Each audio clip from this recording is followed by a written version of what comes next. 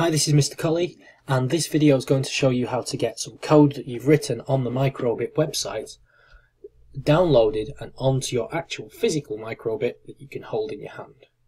Now, just before we do that, the great thing about the Microbit website is you can load it up and just start coding. There's no account details, there's no sign in, there's no faffing about with user details, passwords and so on that you probably won't remember. However, what that does mean is you can't save your work on the website. So it's a good idea on your computer, wherever you are, and I'm using a Mac, but it works pretty much the same in Windows. I'm just going to go to my Finder, which is pretty much documents in Windows, if it loads. There we go. I'm going to go to my documents here. And what I'm going to do is create myself a new folder. And I'm going to call it Microbit. So when I download my code, I'm going to save it all in that folder. So I've got to copy saved, because when I close the website, if I haven't done that, I'll lose what I've done. So now I've done that, I'll minimize it, and all you have to do to get your code from the website, and mine, I'm using Google Chrome, but whenever you download, it'll appear in your downloads folder. So again, go back to documents and there'll be something called downloads, or there'll be a folder there called downloaded content or what have you, that it'll automatically save this into. I'm using Google Chrome on this website, so when I click compile, what that does is it prepares the code ready for the Microbit to understand it. And you'll see that it downloads it as something called a .hex file. Now, because I'm using Chrome, quite handily, it's here, Microbit, and because I called it Hello World, it gives it a nice name there. Now in Chrome, what you can do is you can just click that and you can say Show in Finder, so it automatically takes you to where it's been saved, which is nice.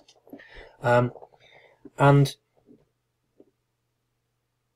what I'm going to do now is I'm going to plug my Microbit into one of the USB ports on my computer using the USB cable that comes with it. You might want to try and get one of your phone charging cables for this, which is a bit longer. But there we go, I'll plug my Microbit in. Hopefully we'll see it appear down here in devices any second. There we go, there's my Microbit.